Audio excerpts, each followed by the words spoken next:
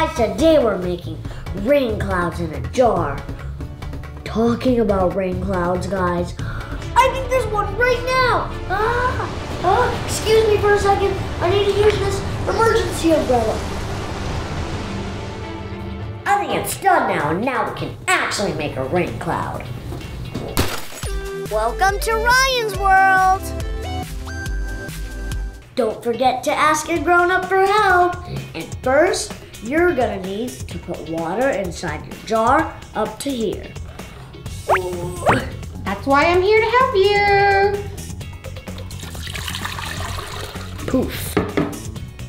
Next, use shaving cream, and that's gonna be the cloud. Ooh. And you're gonna need a lot of cloud. That's enough. And then you're gonna get some water and you're gonna put it like a quarter, like up to here.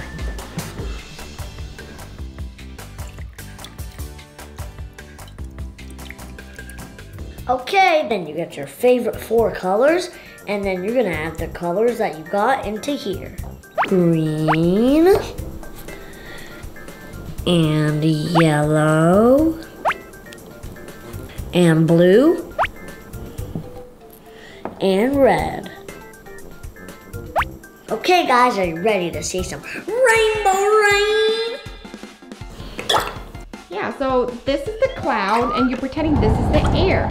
When you get too much of the water, the cloud is going to release the rain like so.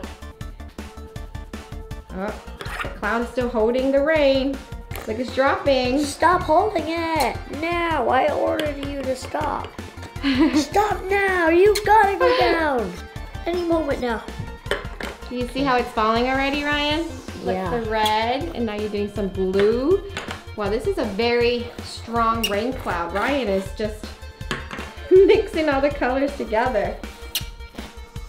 Look at the rain go. Ryan's doing it all together. Wow!